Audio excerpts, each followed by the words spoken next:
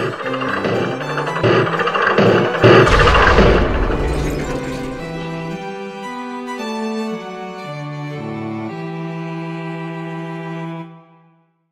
have lots going on in this municipality, so let's take it to the next level. And that's what I want to do tonight, to talk about how to take it to the next level. Pardon me, is this your bingo night? No, sir. I just heard some noise and I thought I should drop in and see if it was bingo. Who are you? Can we help you with something? Well, it's sure annoying when people barge in and interrupt you when you're in the middle of something. Have you ever had that happen to you? I think so. Well, you don't want to get distracted when you're doing something important. Otherwise, you end up getting off track pretty quick. You know what I mean? Yeah. One of them days, I tell you, I went on over to the parts counter, and instead of giving me the part, they just started asking me questions.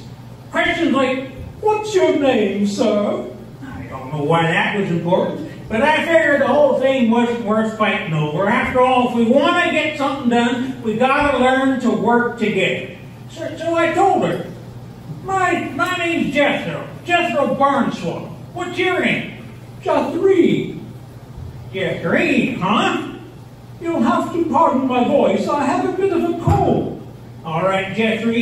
I'm in a bit of a hurry. I need this part right away. Well, Jethro, pardon me for saying so, but it looks to me like you already have that part. No. You don't understand. I need a new part that's just like this part. But this part here is broken. Yeah, I know it's broken. That's why I need a new one. Okay, I understand. No need to get your overalls in a knot. So then you'll get me that part. Yes? Then why aren't you going out and getting it? I'm just going on my coffee break. I'll get you the part after that. But I need that part now. The combine needs to be fixed. It's harvest time. There's no need to lose your temper. My temper ain't lost. I know exactly where my temper is. Jethro, if we want to get anything done, we've got to learn to work together. I guess you got a point there. Of course I do. Now, what do you say? Why don't we go for coffee and talk it over? You know, I have to admit, that woman had a point. Besides, she was single, so I thought, why not go down to memory lane for coffee with a beautiful woman? I mean, it's a tough job, but somebody's got to do it. Well, I tell you, me and Jethro, we had so much fun talking, laughing, and getting to know each other, I forgot all about that part I was supposed to be picking up.